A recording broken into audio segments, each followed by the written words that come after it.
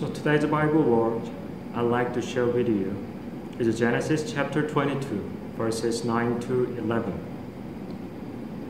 I'll read them for you. Do not lay your hand on the boy, he said. Do not do anything to him. Now I know that you fear God, because you have not withheld from me your son, your only son. Abraham looked up, and there in the thicket he saw a ram caught by its horns. He went over and took the ram and sacrificed it as a burnt offering instead of his son. This is the word of God.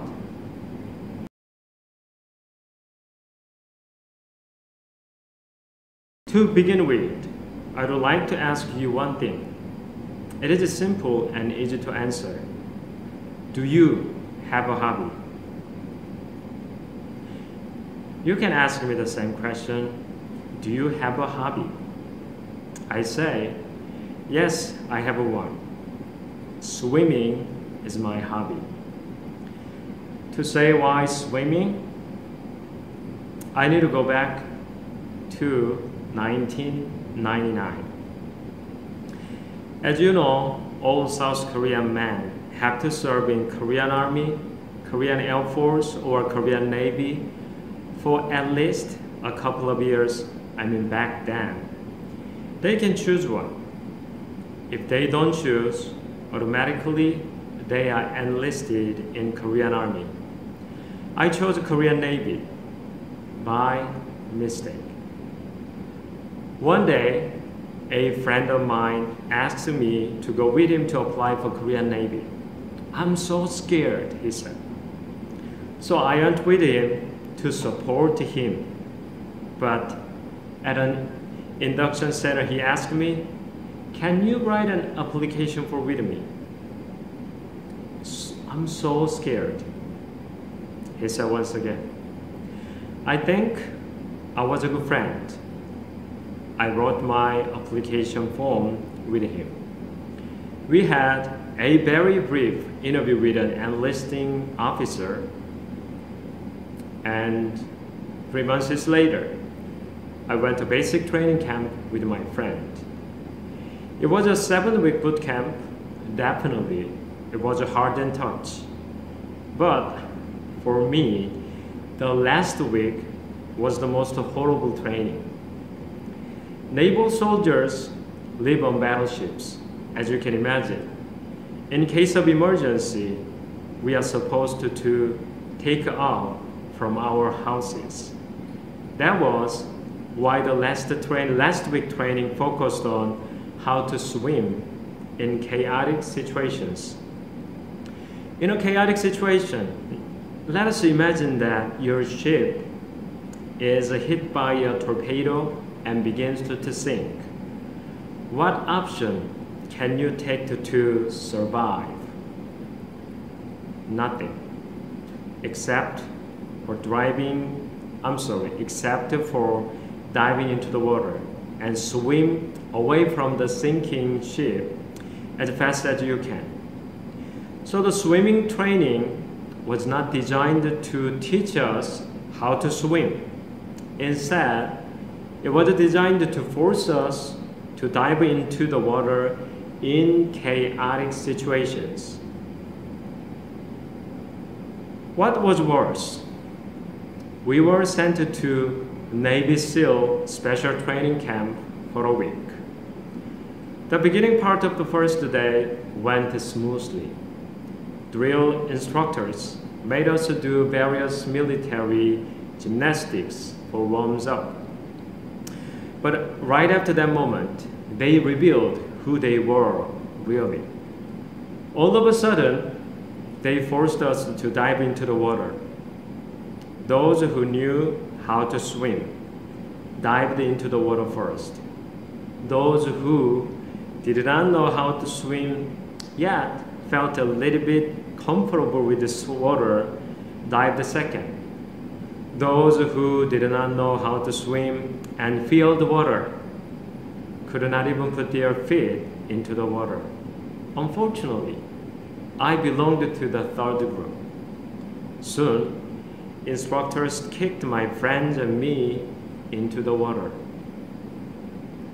There, the swim training really began. Can you imagine what could happen when people who do not know how to swim are pushed into the 15 feet deep water? Hell was not in the sky, nor down there. Hell was what I had to go through for those 7 days. As soon as my body hit the water, instinctively, I grabbed someone near me.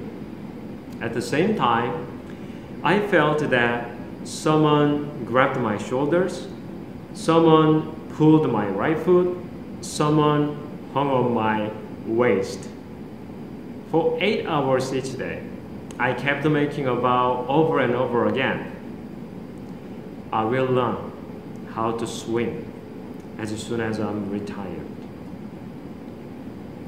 I kept my promise. When I went back to college, I began taking swim lessons at an indoor swimming pool 3 times a week and practicing swimming 3 times a week. Because the lessons began at 6 a.m., I had to wake up at 5 a.m. I didn't stop. I couldn't stop because I knew that I had to overcome my trauma caused by swim. Seriously and consistently, I attended the lessons. At the time, I lived in a megachurch-run dorm for college students in Seoul. One day, I had a chance to talk with the superintendent and pastor there. At the end of our conversation, he gently suggested me to join each early morning service. I told him, "Pastor, I think I prayed at the time." "Where?"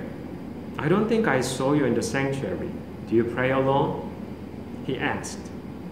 "No, I'm not alone. About 15 people with me," I answered. "What do you do with them?" "Where?" he asked me again. After a pause, I answered, "I swim with them for 6 a.m. to 7:30 a.m. almost every day." And he nodded silently. I don't know what he actually meant by that. Until the breakout of the COVID-19, since 2002, I swam at least twice a week. When I say that, some people ask me if I'm addicted to swim. Then I say, I think once I was, but I'm not addicted now. Instead, I just love swim. Usually they ask again, why? Then I say, swimming teaches me a very important thing about life. I was born as a Methodist, and most of my friends are Methodist plus pastors or ministers. My parents are also Methodist. My 2 older sisters are also Methodist. So my joining a swim club in 2002 was the first time I belonged to a circle outside the church and did something with them for years. That experience led me to a great realization. As I said, I swam with those 15 people at least 3 times a week. They were from different walks of life with different expertise, but they were serious about what we are doing and about their lives. They were really concerned about how to make a good life. They continually whipped themselves to come to the swimming pool in time and improve their swim skills. No matter what, when there was a lesson, they showed up and dived into the water. To them, swimming was not something to kill their boredom and fatigue. To them, swimming was what helped them control their mind and body.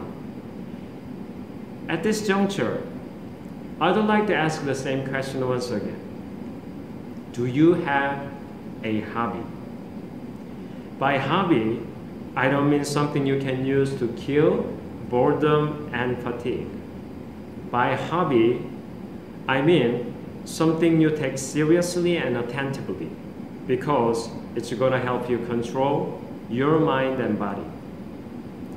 One essential requirement for having this kind of hobby is dedication, or in the religious language, sacrifice. When I reflect on the life of Abram, I'm pretty sure that he took his faith in God as a hobby. When he suffered from boredom and meaninglessness, anticipating the imminently coming of death at the age of 75, he found a new hobby. That was his spiritual journey with the God. Last week, we discussed about a crisis Abram suddenly faced. Yes, he became more famous. He became wealthier. He became a father. Nonetheless, when he attained what he desired for long, he forgot who he was. To pass over what he possessed to Isaac only, he kicked Hagar and Ishmael out of his house. At the very moment, God came to test him, commanding him to sacrifice Isaac.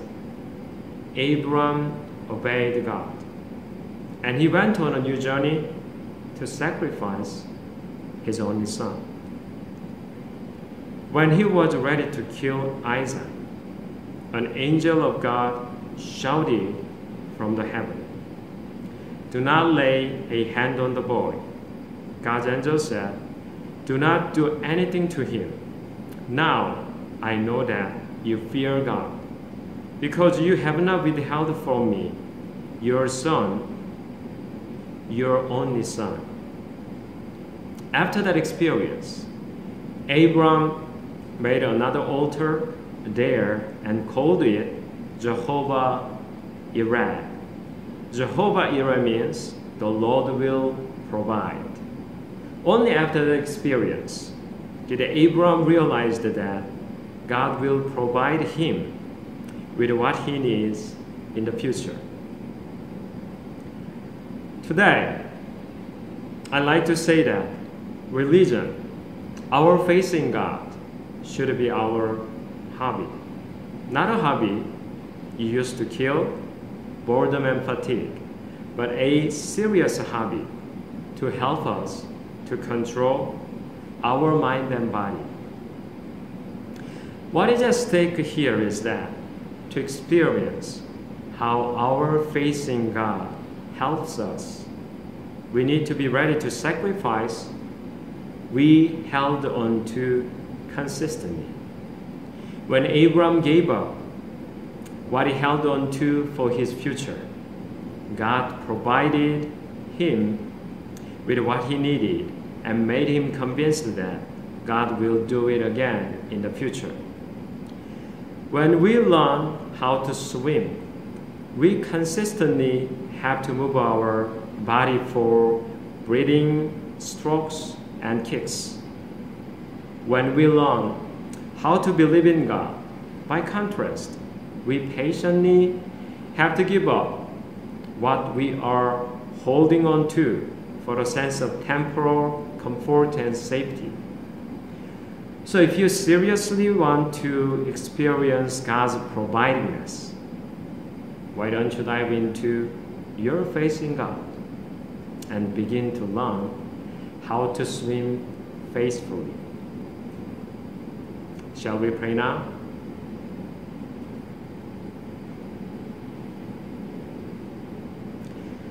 Providing God, thank you for guiding us for the last week. Today we came to you to measure where we are on our journey of faith in you. You are here to dedicate what to focus on for this coming week, like Abraham's journey of faith in you. We hope our faith in you is the strong foundation of our life.